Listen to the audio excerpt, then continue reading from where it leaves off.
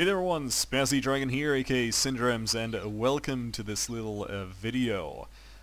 It is currently almost 16 UTC, and I'm going to be setting up for the event that is going to happen in about an hour.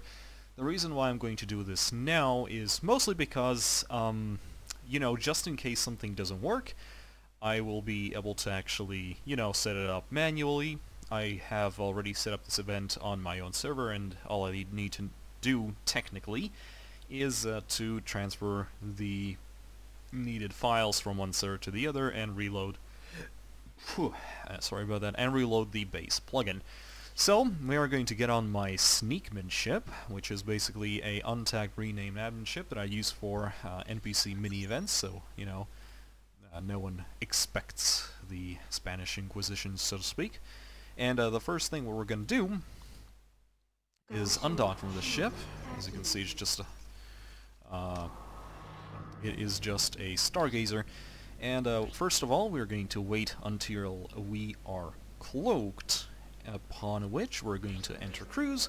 As not to alert the players, we are actually going to be beaming to and see if there's someone in Delta. There's currently 2 people in Delta. I am going to chase one of them. Say this one. There we go. That's Galhan. That is a GAM artificial intelligence ID'd ship, but we don't need to worry about that because we are about to set up the base for the event and also plant some very interesting stuff on it. So first things first, we're gonna move to minus let me check.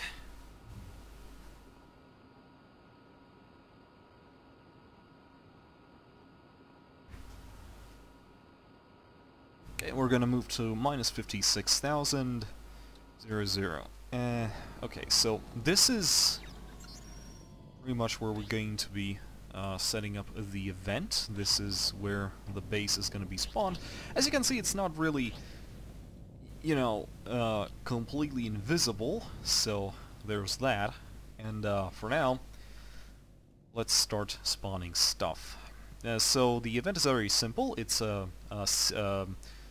It's a neural net leak event, which means that it is going to be announcing a base that has some goodies on it, and that people can fight over or diplomatically settle things over. Ha ha ha, of course not. This is Omicron Delta, so obviously that is not going to happen.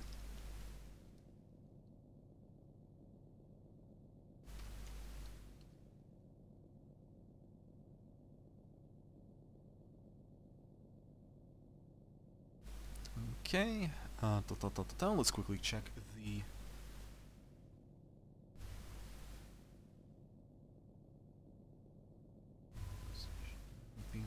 Okay, so the 62250 is the hash number for the, quote, neutral entity.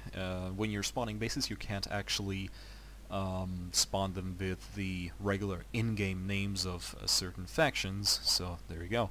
And now we're going to call it the Rosa... actually no, Santa Rosa. Let me double check. Santa Rosa Depot! Like this. And it should pop up right here. Boop! There we go. And now, here comes the fun part. What I'm about to do now is I'm going to switch to my laptop. I'm going to unload the current base plugin, copy over this, the information of this base, and what it's going to do is it is going to set up everything that we need. So right now, as you can see, the base is completely new. It is a invincible solar. It means that you cannot actually kill the thing. And what's going to happen is that so let's just base login.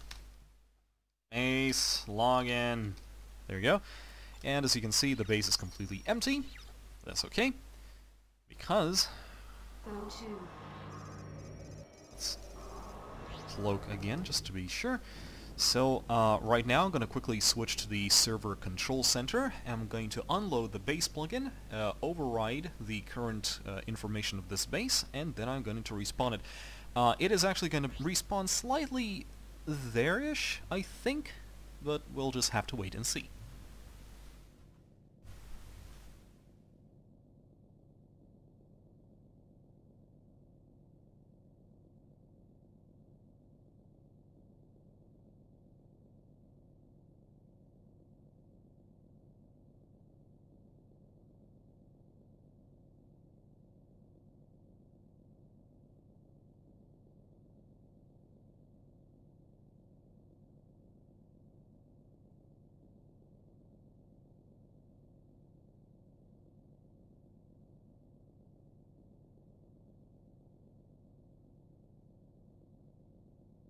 And there we go. I unloaded the base, then loaded again, and as you can see, that now it is hostile.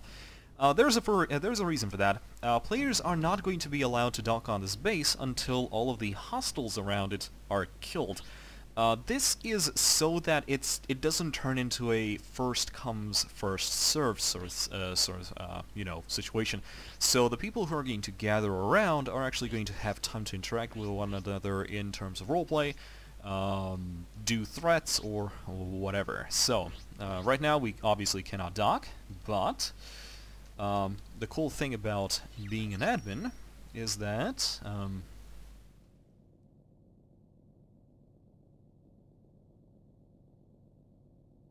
I can just be myself to the base instead.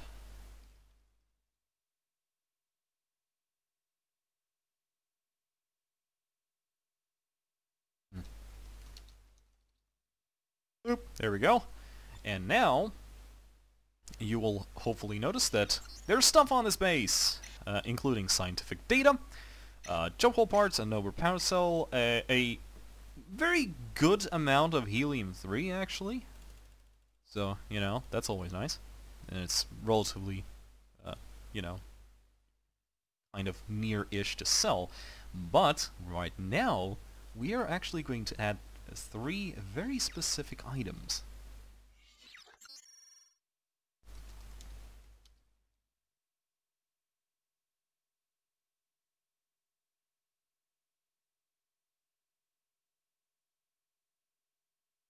Oop.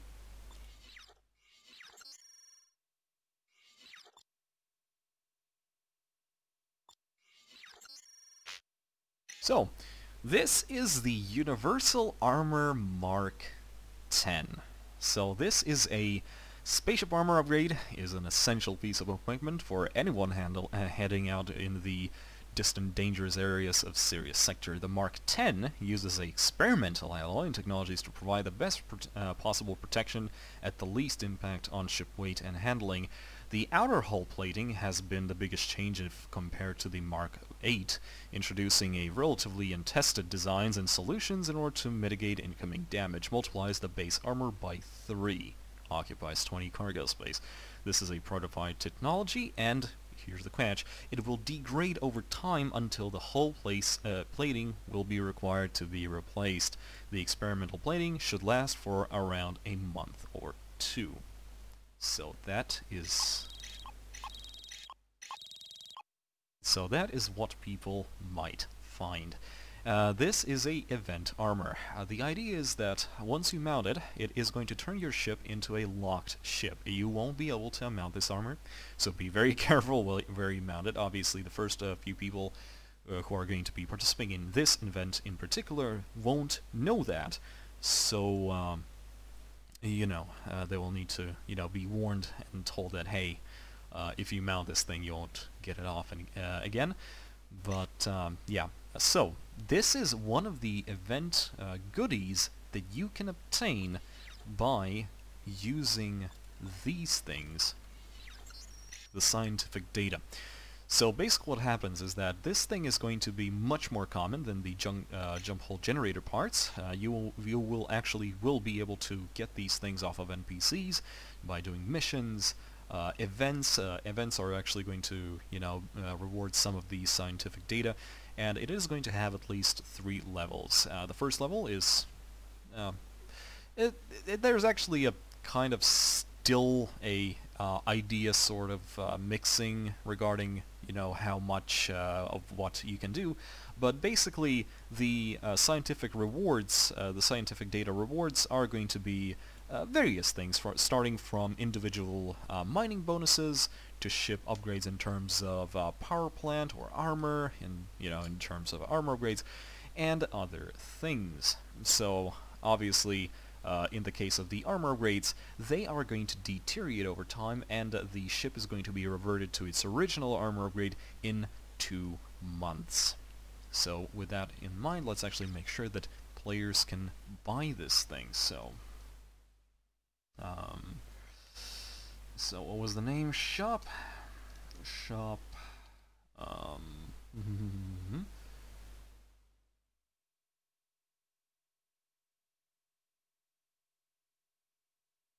management 101. Crits.